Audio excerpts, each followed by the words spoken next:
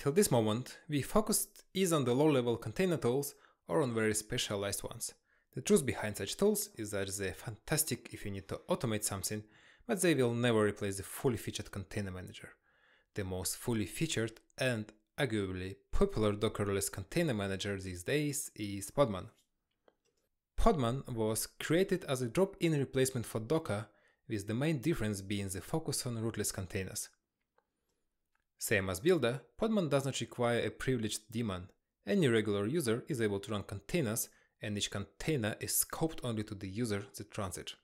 Talking about Builder, Podman actually reuses the source code of Builder for image-related features, meaning that commands like podman pull, push, and build will run the same code that is behind Builder, and it also means that Podman and Builder share the same storage for images.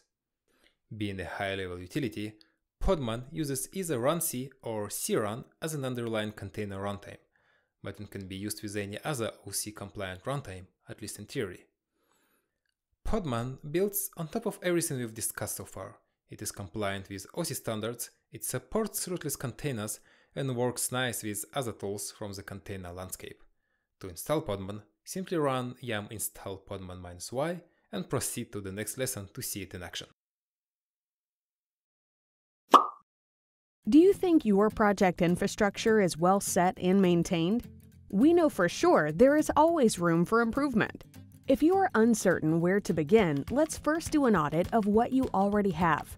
We will review your setup from every angle: performance, cost, security, high availability, automation, and provide you with a detailed roadmap of which direction your infrastructure should go, generate concrete tasks for you to implement, or even take on your infra entirely, if you let us, of course.